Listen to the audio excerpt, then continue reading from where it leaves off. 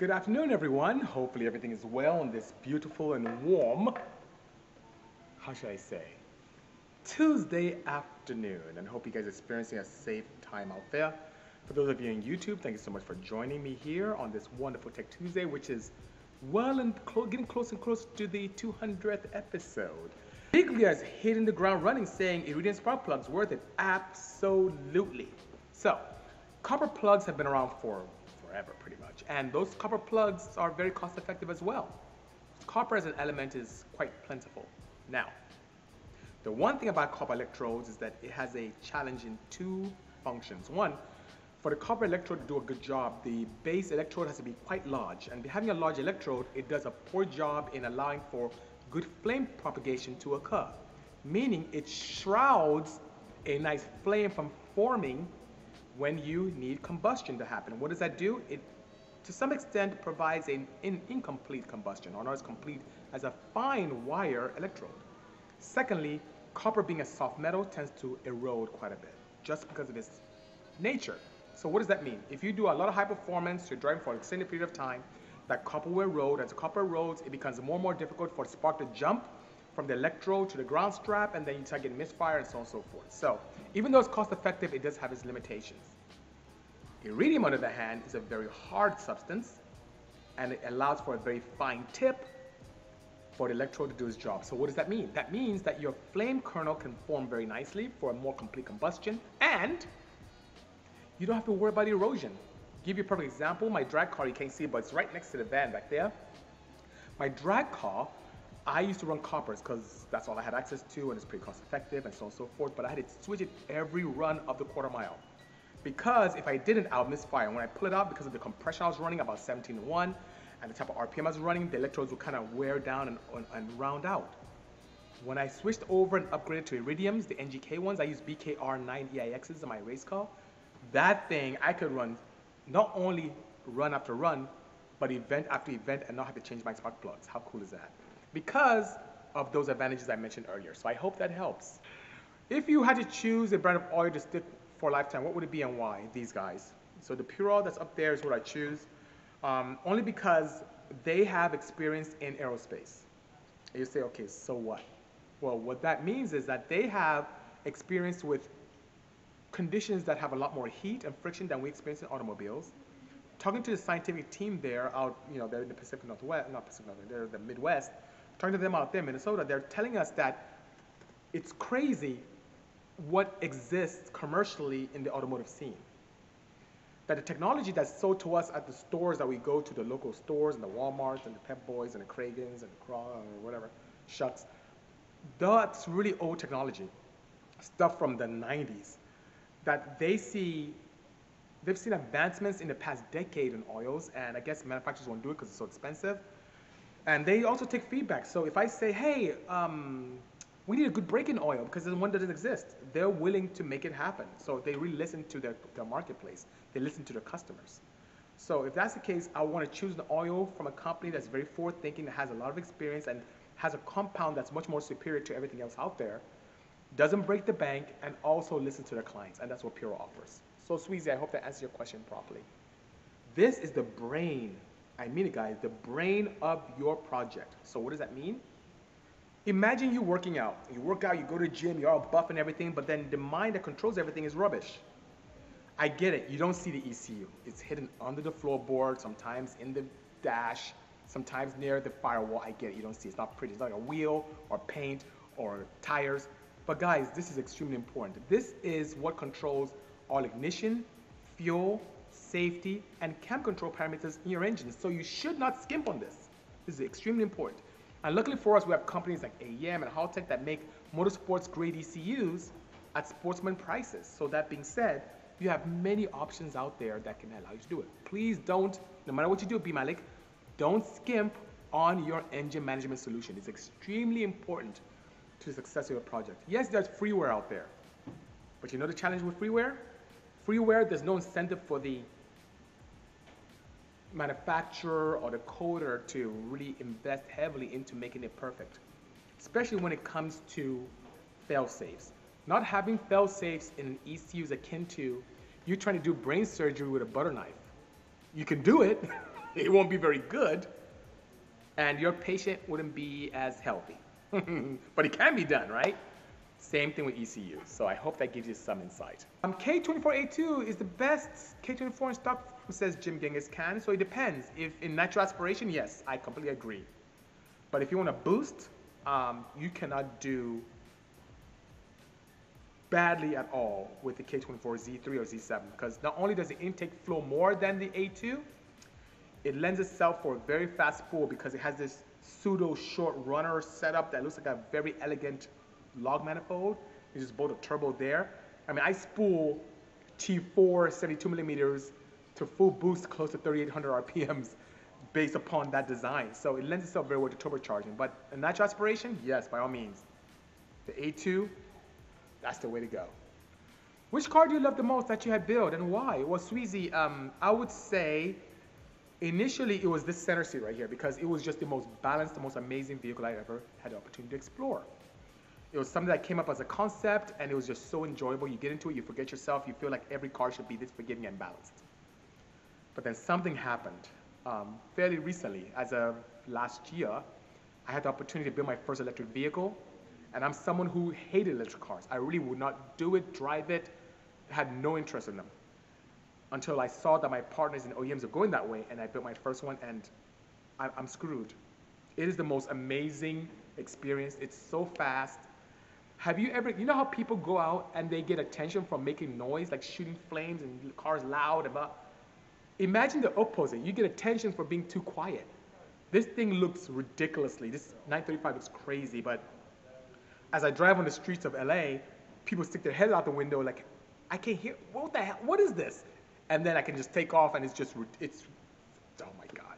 So that has been the car that I've loved and experienced to build, and I'm still learning from it. Today I'm going to do some more data logging. I did some updates to my AEM dash, and I'm going to get some more data on my BMS because I want to see if I can push my current limits a little further. So it should be exciting, you know? I would love to see a BZ F20C swap in NSX. Oh, Honda would kill me. It sounds like a really good plan. Good to see you as well, AMG, but American Honda would kill me if I did that, you know? Oh my God. What's a good 5-speed transmission for a single cam Civic? I have the perfect gearbox for you, Turbo Sicko, and it's one that I use exclusively with a lot of success. You know what it is? The gearbox from the first generation Acura Integra. Yes, the D16A1, which existed from 1986 to 1989, is the gearbox that bolts onto your setup.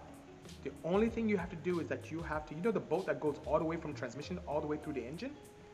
It doesn't have that receptacle in that gearbox, so you have to kind of helicoil one of the holes to hold the starter. You can use a regular DC starter, it bolts on, but you don't have a provision that goes all the way through, so you have to kind of helicoil that, and that's it. That gearbox is so robust. I've run 9s on that gearbox with factory gears, with 28-inch slicks. That thing is robust. And why is it so strong? Not only are the gears fat and stubby, in between 4th and 5th, there is a handcuff that exists that allows you to have a 5th gear on the outside of the cuff for easy changing, but it allows for strength. So you know how some drag cars would take out 5th gear and put a handcuff on it to prevent the gears from spreading away and destroying themselves? This has it stock already. What project should I undertake to start learning EV stuff? Electric bike? That's a good start. But electric bikes can also be as expensive as electric automobiles. So I would say something that's pretty straightforward, something small, lots of fun. That would be good to do. So I've seen people do Miatas. I've seen people do full-on vehicles. You want something that can be quite straightforward for you to do. An old Volkswagen would be really cool. Bikes are good, but if you're into that, that's a great way to go. But automobile allows you more real estate to play around things and make mistakes, and you have a lot more space to do things and move things around and redo things, which is pretty nice. So I would say an automobile would be a good start if I were in your position, which I was and I did, you know? Randy Levin says the best engineers can explain challenging subjects to people in people-friendly terms. Yes, you're right. Thank you so much. But I do know very prominent and responsible and respectable engineers who really derive pleasure in making others feel low, lower than them. So I don't like that. Don't get me wrong, Randy Levin, I am down to talk shop with any of my peers. but I feel that it's something that should be done to break engineering down for everyone. Because we all can appreciate science, both scientists and non. Because even the media we're using now to communicate was done by engineers. So imagine if you could understand that better. It makes you feel better about yourself, and you may come up with concepts. I've had concepts, which may have sounded silly to my peer engineers, that came to me from laymen, from people who had nothing to do with science. My wife gives me a lot of insight that allows me to do wonderful things. It's really cool, you know? Hey bud, what kind of power numbers in your Velocity running? Got a buddy looking to break through in the wheel horsepower in his, but stuck at 287. He thinks he's actually talking to you right now. Yes, Velocity N, we got it north of 300, but it's very, very challenging. The limitations are twofold. Fuel system is one, and secondly, there are tons of torque limits in that ECU. The one way to push this power plant to the 400s is to address the fuel system, which is quite limited, and either by adding some type of port injection, or by finding, which could be quite expensive, a direct injection setup that is a lot more higher flowing to allow us to reach those numbers. Can a pulse chamber exhaust be fitted on a turbo car? Yes, and I've done it. So you guys may have seen my crazy 996 twin turbo with the gold wheels and the gold turbos. That has a pulse chamber. You can use that, and it does a good job in really attenuating unwanted frequencies, especially when turbos tend to drone with a high-flowing exhaust. A good gearbox for a K24X Phillips trailer. You're gonna love this. The Quaife sequential. That thing is bonkers. You can have a bone stock K24, anything from a K24A to a K24Z7, a Z3, K24Z, you name it. It could be bone stock, and you bolt on this Quaife sequential, and it just, it's like a different car. It's just, it's awesome, right? So I'm smiling because I'm just thinking about driving a Quaife sequential, which is pretty amazing. So here's the thing. You can get a Quaife sequential about 8-9 grand. It's not as crazy as some other sequentials, which can be much more expensive because it utilizes your factory bell housing, and Quaife supplies a cast end cap and all bespoke gears. And you get to choose from a myriad of gear ratios, so it's pretty good.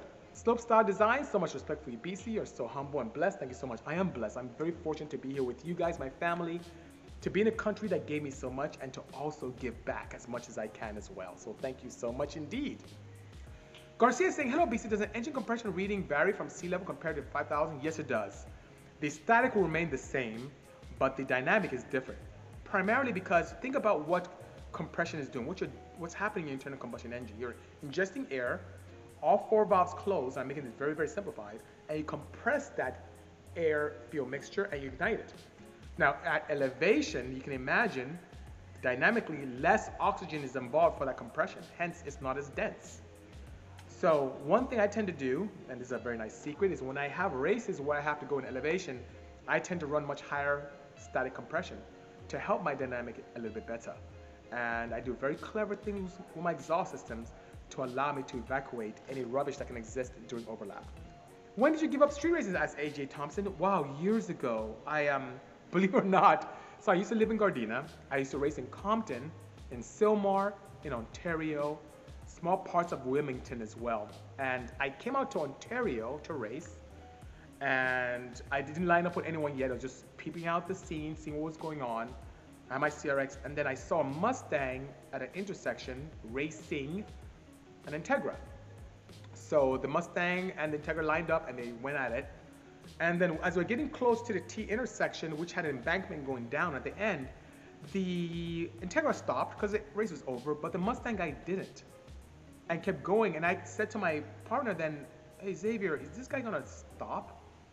And you know what? He didn't. The car hit the curb, flew off, went over the embankment. You know, normal street race fashion, everyone ran over there to take a look. I kind of stayed back, and the guy went down the embankment and started yelling, he's dead, and everyone booked out. And that was the last time I ever went to a street. That was it. It was track only for me then, because the track has much more safety. If this was a drag strip that he was racing at and lost control or didn't have brakes, he would have went into the sandbank and not over an embankment down a cliff.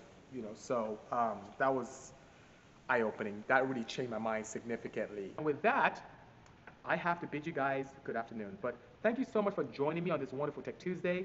Once again, we talked a lot about oils, we talked about engine management solutions, we talked about street racing, we talked about life, and I appreciate your audience, and I'm here for you guys, just like some people were there for me. Once again, you never know. I am trying to be there and be that person I needed when I was younger. Please do the same thing for someone. You never know how you can impact that person's life positively. So by all means, take care. Sweezy, walk around will come, no problem. In the meantime, have a good afternoon. Stay safe.